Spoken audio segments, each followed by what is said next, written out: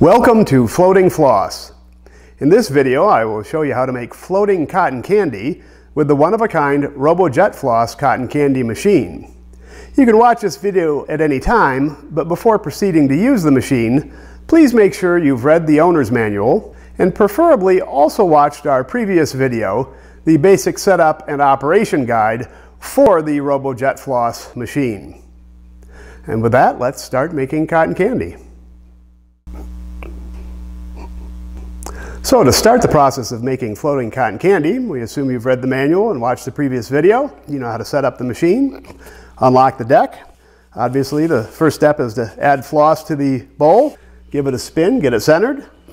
We're going to power up the machine and adjust the temperature. I've already preset it for 75 volts because I've determined that's about right for this environment. I'm going to use the snow control tool just in case we get unwanted snow production, and snow in our lexicon simply means the beginning stages of a cold start where we get flecks and bits of floss that aren't cohesive enough to be able to collect on a cone, and they tend to litter the environment. Outdoors that's not a problem, but indoors it can make a mess, which can be cleaned up, but the less of it the better. So I'm going to fire up the machine here. It's going to spin at 3,600 RPM pretty quickly. And when it warms up, we're going to spin up our first cone, and I'm going to go through the steps of making a single cone and then how that would differ from making multiple cones. But starting with the snow control tool, spin up the machine, wait for the aroma that tells me it's ready to produce. I'm going to watch for snow being produced. In fact, I'm going to let a little snow come out so you can see what we generally want to avoid. But the best bet is to start with the control tool to capture it. It's really just a screen mesh, so you can see the snow being produced, and you'll see when it starts to be airborne why we want the tool in place if we're in an indoor environment. As soon as I let a little bit of it in the air, I'm going to cover it though, so I don't make too big a mess indoors. And usually when you see it being produced, you can lift the cone a little bit, you can test, set it back down, lift, test, and you can find the optimal time to actually start making your first cone. Now this is really only important from a cold start. Once the machine is warm, you can go into full production very quickly. So snow is really only an issue at a cold start, and then sometimes at a shutdown or when you're running out of floss in the bowl. Now right now the camera is hopefully capturing the snow. All right, now I'm pretty sure it's capturing it. So I'm going to cover this, and this initial floss isn't very good quality. You can see these are just little bits and flecks. At this point, it looks like it's close. I'm going to wave the cone underneath. Yep, I can capture it. So now I'm actually making cotton candy. So as I can raise up and capture the candy high, I can move down, I can capture it low. You'll find that if you're trying to avoid making a mess with snow, the closer you work to the bowl, not touching it, but just a few inches, maybe 6 inches away, you'll capture even most of the snow. So when you're in a warm-up phase until the machine is good and hot, work kind of low. Once you've got a good steady stream, I got my hands in there, then you can work at a higher range and the cotton candy will stay together. Now, the point at which you think you're done, which is entirely up to you how big of a cone you want to make, the single serving method says that, well, you can either turn off the temperature or you can simply turn off the machine. If you turn off the machine, it's only going to spin for just maybe 5 seconds. And production will cease, obviously. A multiple serving environment would be a little different, and usually once you start making the cotton candy, if you're in a crowded environment, you're typically not going to make just one serving. You're going to be making them serving after serving after serving. So here comes the snow again, but since the machine is warm, it's only going to make it for just an instant. Didn't have time to cool down. So as we start up our second cone, realize that in most instances you're going to simply switch from one cone to the next. So as I'm making my next cone, let's take a more typical example of cotton candy production, that being where I am actually going to just shift from customer to customer, or if I'm working with an assistant, making them off and handing them to the assistant. So in that situation, I don't need to ever really stop the machine except to refill floss. So when I get to the cone to the size that I'm ready to make a serving, which is usually bigger than this, I'll simply switch a new cone into place. There are times where I'll even make two simultaneously. For example, you have siblings or two customers, I guess whether they're related or not, and you're making two for the same customer set, and you want to make sure that they're somewhat equivalent in size. You can switch it back and forth, and this gives you the advantage of making the servings comparable. So ordinarily, this is the way production runs. You just make cone after cone after cone until your floss gets low. Now, when your floss starts to get low, and you can see inside the bowl and be able to tell when that's occurring, at that point, you have the ability to either turn the machine off and do a complete refill. You can do a fill while it is spinning fast, but the problem is you run into the potential of the sugar flying everywhere. So I like to do what I call a pit stop. And with a pit stop, what I will do is I will turn off the machine, and as it spins down, I'll kill the power. And just as it about gets to close to stopped, I will then move in and add floss.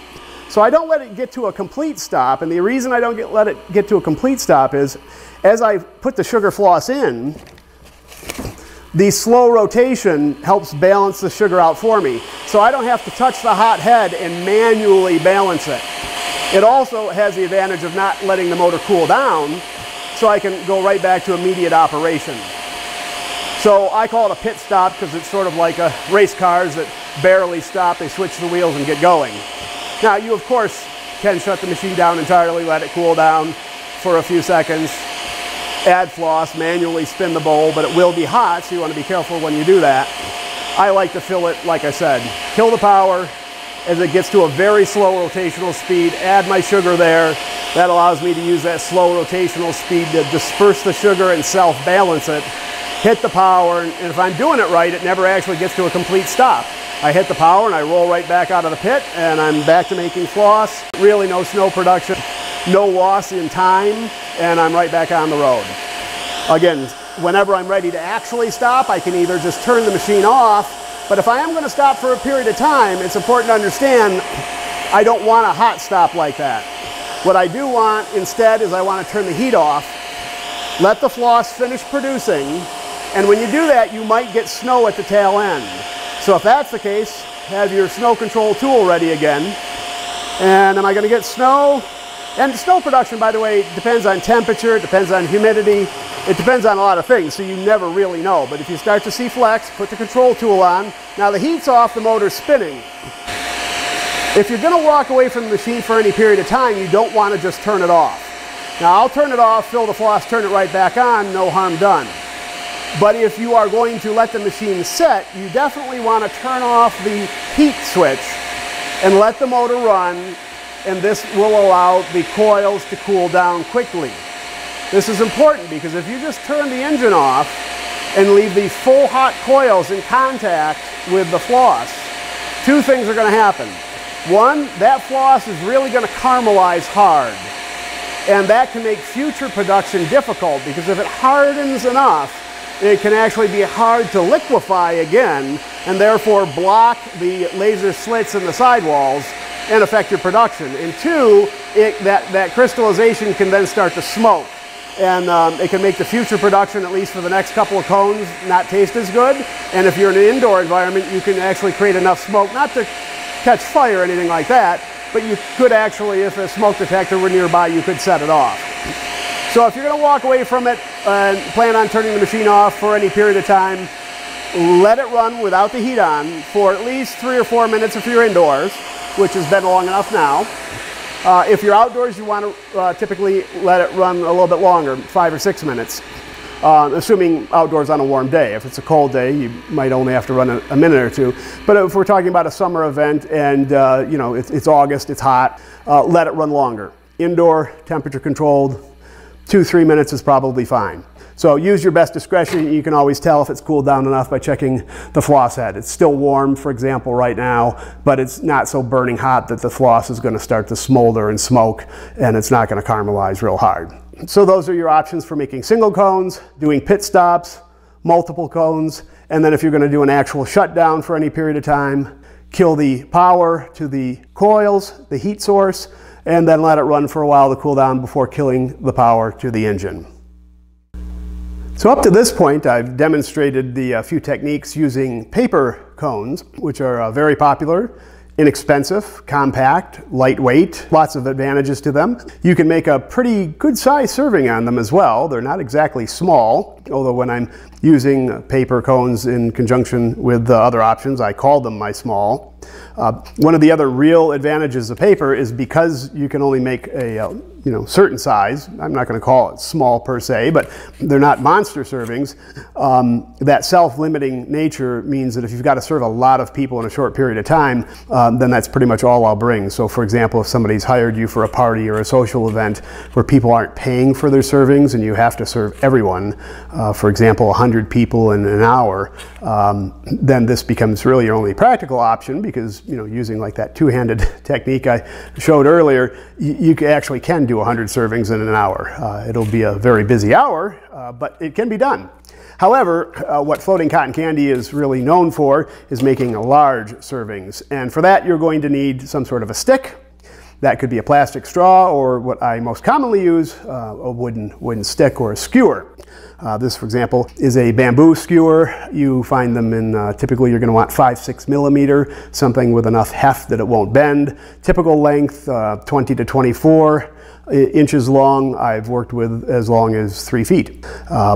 Longer allows you to make larger, but larger does get hard to manage and heavy, and so typically 20 to 24 is most common. So the two pro tips you need to know about when working with wood is that dry wood won't easily collect floss, and you'll be able to start, but it won't get a good grip because it's too dry. So you'll end up spinning this inside of a very small collection, and it will just free spin, so you won't actually be able to make a large serving at all. So what you do is you soak them in water, get a tall cup or container so you can have them pre-soaking, but you don't actually want them soaking wet. So when you take them out before actually starting, you want to have a rag, a cloth, something to give it a quick wipe down dry. So what you want is for it to have a lot of moisture content but not be really wet on the surface, because if it's too dry it'll spin, and if it's soaking wet on the surface you'll make a little bit of sugar water, basically soup, and then that won't stick either. It'll be too wet and you have the exact same problem. So you want it wet, very moist,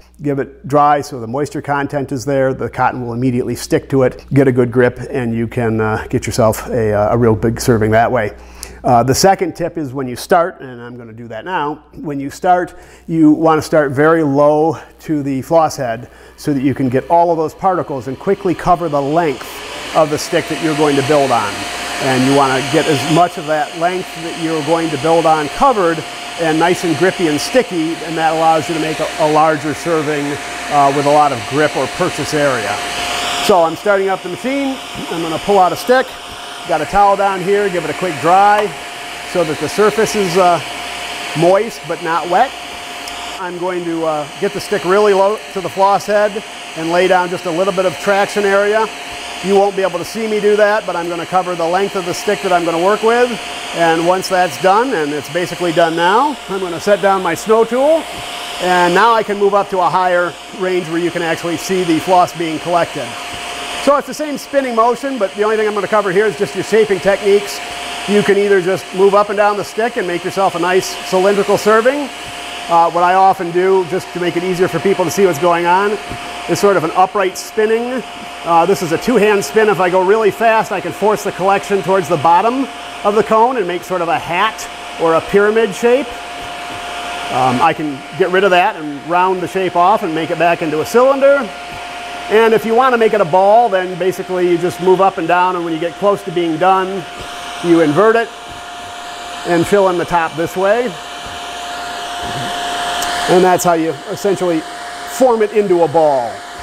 So you just make a cylinder, add some to the top, add some to the bottom, and you can then rotate back and forth, and you can eventually make this into a fairly reasonable ball. Now, I also want to point out that the texture and the way that this fills in is going to depend on the height that you're working at. As I move higher, you can see the spreads out and gets a little bit looser in its fill. And if I work down low, it's going to be a sort of a tighter weave. So humidity and temperature really always affect the floss. So you really have to just experiment for the location that you're at. And then every location is going to be different because the temperature and humidity are going to change. Also, the amount of airflow that you're allowing is going to change the texture of the cotton being flossed. and the look of the work that you're providing. So when you set up your first couple cones, you sort of experiment with temperature and with the flow that you allow in terms of air. And I could go bigger, but at this point my fingers are actually getting tired. Not that the floss is very heavy, but it's like spinning a bicycle wheel. As the weight gets out from the circumference, it gets harder to spin. And I would make it, honestly, I could make it larger if I wasn't trying to talk to the camera and pay attention to 3 things at once. But that's still a pretty good size serving. Most people aren't going to complain about that. In fact, I'm not sure if it's all getting on camera. I'll bring it back here.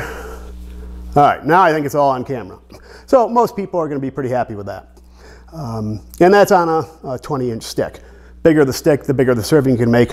This is a little fluffy, so it's hard to make it much larger because it doesn't have as much cohesiveness. Higher humidity and temperature make for a denser cotton candy. So if you're outside in a summer event, you actually can make them, you'll find you can make them much bigger than this. So again, shaping, you can make them in a variety of shapes, and the wooden sticks are really what make this machine famous, because the size potential is limited pretty much only on your working environment and how long of a stick you have to work with. So we've talked about the proper voltage range for sending power to the heating coil on a number of occasions, and we typically reference between 60 and 80 volts as being the best range to work within. But realize that within that range, there's no one correct choice. That's going to really depend on the environment you're working in at the time. The ambient temperature and relative humidity really change the output and texture and consistency of the floss. But still, I'd like to show you how changing the voltage and therefore the heat of the coil affects the production of floss. So I'm going to start the machine and just work through a couple of ranges so you can see how increasing the power and decreasing the power affects the floss, but you can't write down that, well, at 70 it does this and 80 it does that, because you're not in the environment I'm at right now. Currently, it's winter, I'm indoors in a very low relative humidity, and the temperature is about 68. So the setting I'm going to use is only applicable for this environment at this moment. However, the changes in the voltage regulation will be applicable across the board, though not 100%, because again, the humidity is going to be a really big factor. So this is a normal production at about 70. That's a good steady flow. You can see the width. Caught my hand in it. You can see the width of the stream being produced is adequate. I wouldn't want to be producing much faster than this because it would be hard to keep up on a paper cone. You can handle faster production on a larger stick though, because the complete diameter and circumference of your cone is larger. Now I'm going to turn it down to 60, and I want you to see what happens to the stream of production at 60 and how long it takes for it to change. All right, so I've turned it down to 60. I'm going to strip the cone and start over. And you're going to see the stream get thinner and weaker. Again, I'm trying to keep it high enough that you can see. And so about now, you should be able on the video to see the difference. It is a much weaker collection, and that means I have to come down lower to be able to capture it. It's almost converting to snow. So now, I'm going to turn it up to 80. And for it to get back to a normal stream of good usable candy, it's going to take 15 or 20 seconds. We're starting to get there. It got so loose I've got to actually scoop the bowl to get it back going. But now we're there. And so that's probably about 20 seconds. Now at 80, you see this is even denser and faster than 70. And I don't know if you can tell, I'm spinning this cone much faster than I was. This is a much denser and faster production, which if I'm working with a wood stick, this would be what I want. This is hard to keep up with at paper. But now what I'm going to do is I'm going to go one step further, and I'm going to overdo it. I'm going to go up to like 90 or 100. Because I want you to see when things go wild. And you're going to see this stream turn into more of a rope. See how it's getting narrower? There we go. Now we've got more of a rope, and you can see I can still collect it, but it's no longer a stream that evenly disperses itself. Now this is handy, and I'm going to turn the heat off now because I won't be able to keep up with it, not with a paper cone. This is handy for doing certain kinds of tricks that we'll cover in a future video. It's fun. You can set it up and play, and like I said in another video where I do some advanced tips and tricks, we'll go ahead and let the rope go, and you can see I've turned the heat off and it's still being produced. So this gives you an idea of that thermal lag, how long it can go on for. When people talk about the snake or the rope trick, they will deliberately turn the heat up a little too high in order to get this rope being produced. Still collectible, still tastes good, but it changes clearly the way that the candy is produced. Really useful for outdoors where you don't have to worry about making a mess. Go much higher than this and you will start to smell the floss being burnt. And then you're in a danger zone, again, not because you'll actually cause a fire, but because it won't taste as good. And again, it will start to produce a visible smoke along with the floss, and if you're indoors and there's smoke detectors nearby, you can actually set them off. I have done that. So your voltage regulation, that was, last setting there was 100. Again, in low humidity indoors. So when you see the stream too weak, that means more voltage. If you can't keep up with the production, turn it down a little bit. If you need faster production, again, working with sticks or making a really large ball, turn your voltage up. And if you do want a tighter, more of a column or a rope, more temperature will you get to that.